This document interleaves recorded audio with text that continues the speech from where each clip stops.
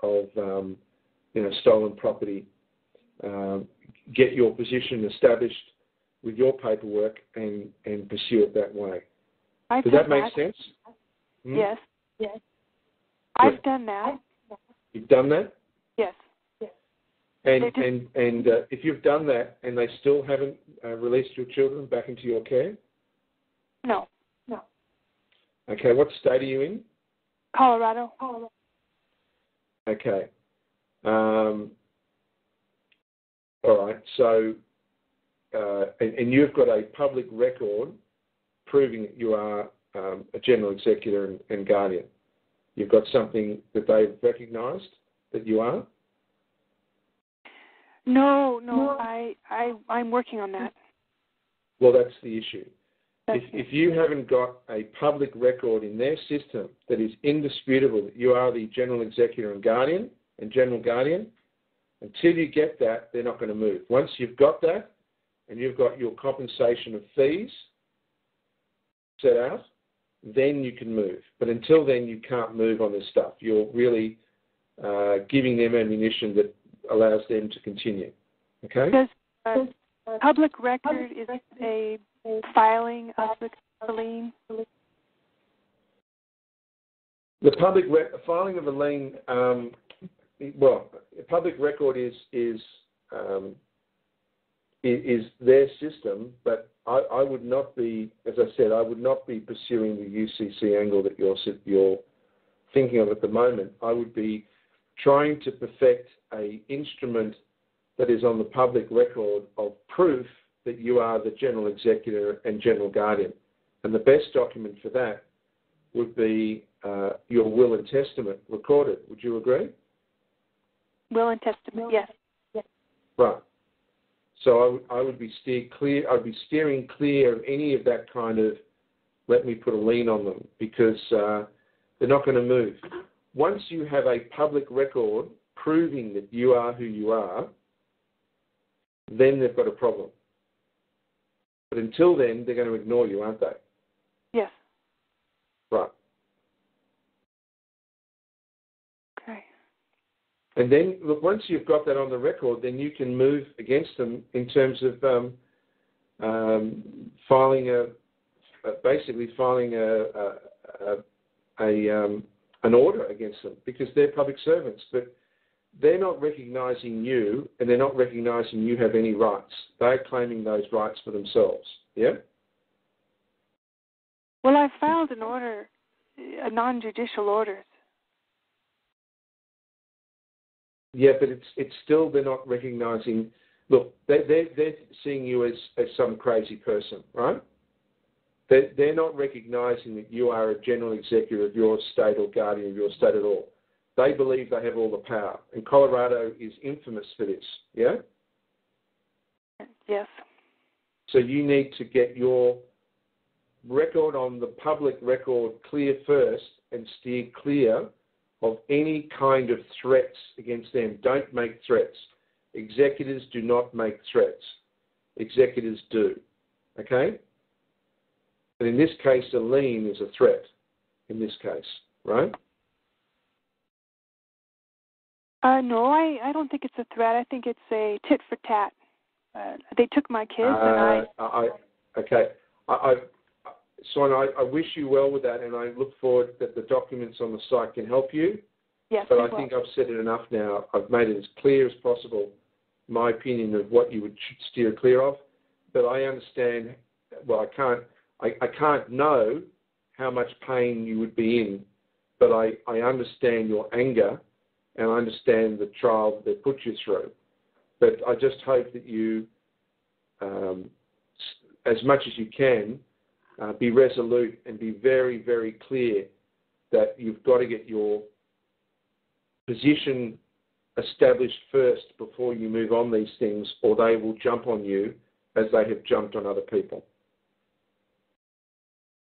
Okay, I will work on that. All right? Thank you. Best of luck, Swanda. Best of luck. Bye-bye. So that was a very difficult subject, and I do feel it's a very, very hard subject when they have taken children away. But we've got to get our position right on the record first before we do any of those things. Otherwise, they unleash their image-trained people and they put people away, and they've done it over and over and over again. We'll get to the next caller, and then we'll keep going. Hello, Lynn. Can you hear us? Hi, Frank. It's Lynn. Hi. I want to caution the caller that you were just cautioning. I did some things in Colorado without the standing of being in the office of the General Executor. In fact, I didn't know anything about it. This was several years ago. They did not hesitate to come after me with filing spurious liens on public officials. And ultimately, my husband and I ended up in prison over the whole issue. And you are playing with fire if you play with that and you don't put yourself in the proper standing. You've got the tools now that we didn't have several years ago. You've got the tools to come in and do your proper steps for establishing that you are in the office of the General Executor. Don't get in a hurry to do it. Get it done. Get it done right. If it takes you a couple of extra weeks, it's already been 5 years. Do not touch the UCC. You are going to be poking a grizzly bear in the eye with a toothpick. And you're way too close to the grizzly bear, and you are going to get slapped around and hurt. I don't know how much more emphatic I can be, but I hope you get the message. I think it's black and white, Lynn. Look, and I know you're passionate because you and your husband were tortured by the whole process. So I think you are able to speak from first-hand experience. Absolutely, and from first-hand experience in Colorado. Now, there is an upside to all of this. When you get your executor documentation done, and I have to say I was held back where I am now from recording it in a public record, but I had been informed months ago that there was going to be a levy on a Social Security check by IRS. And I had sent everything in, and that process stopped. Well, then, about 6 weeks ago, a computer, this is completely automated, not even an individual, an IRS computer in Austin informed me I was going to be levied, and it would be coming out of this month's check. Well, I had my information on being the executor. I had the deed poll. I used a rejection notice. I sent their document back to them.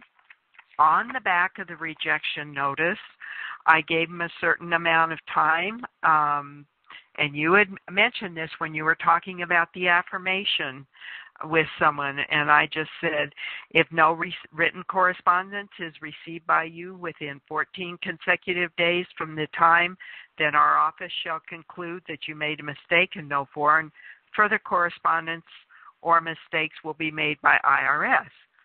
Okay, the whole point of all of this is today my check came and there was no lien. Mm-hmm. So when you take the time, even if their system says, no, we're not going to let you record it in our county record, you go ahead and you move on because you know who you are. You know you've done what you need to do, and you stand in that position. And once you've got that general executor, office of the general executor, and you know who you are, Frank has said it on this call, you are the power. It isn't the paper that's the power, it's you the power, knowing who you are. Okay, that's what I have to say. Amen to that, Lynn. Right now we need some gospel singers. Right. Absolutely, Lynn. Thank you so much. I just love the passion, and it's real. And it's because we care, and I really do care. I really do care when I hear about people who have suffered one of the very worst injustices, to have their children taken from them. I've never stopped. There was a fellow in Canada who I said, look, please, he was so passionate. And I said, please don't write to me. He kept writing to me. I said, please don't write to me.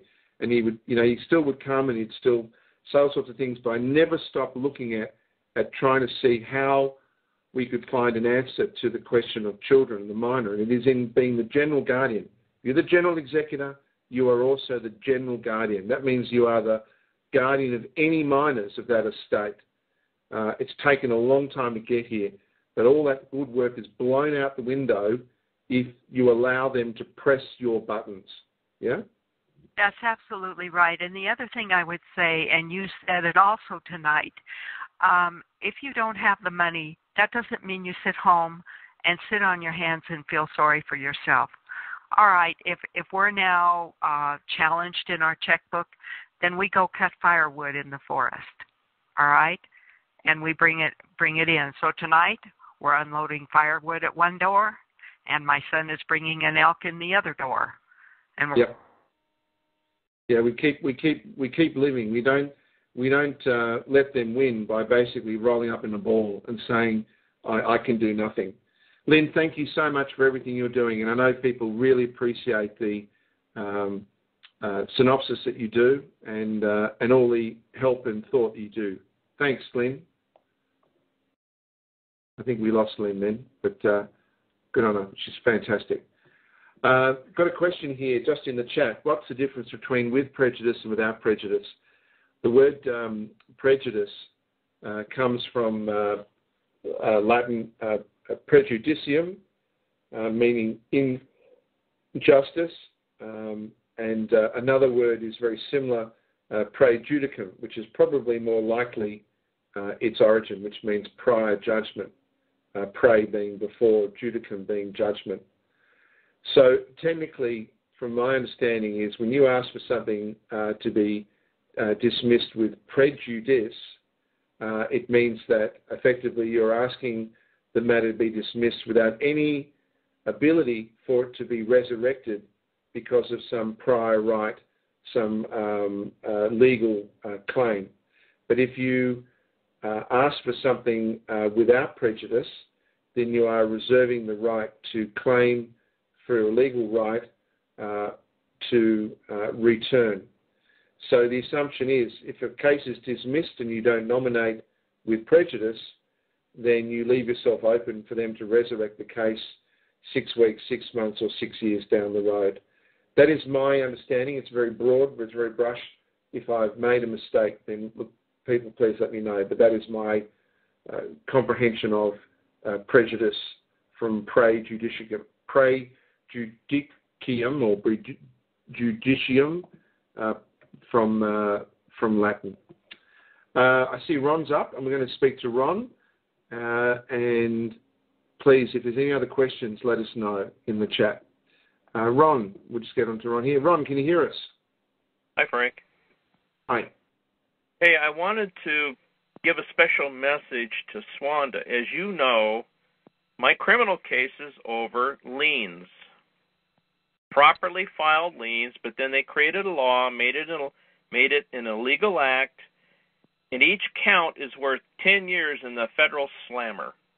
And I don't think Swanda wants to go to jail. So, please don't do any UCC, any commercial liens, anything. If you need help, you can contact me on my email. I'll help you as much as I can.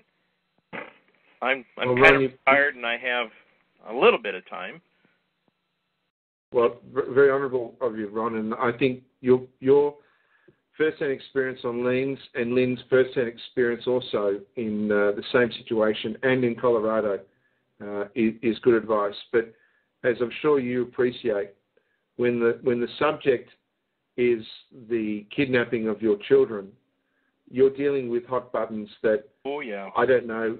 I don't know how I would hold it together if I had children and the state took those children from me. I really don't know how I'd react. And I could talk to the cows come home about being level-headed, but it would be a horrific event. So for her to hold it together in the last 5 years is extraordinary. Yep. So I do hope that she follows your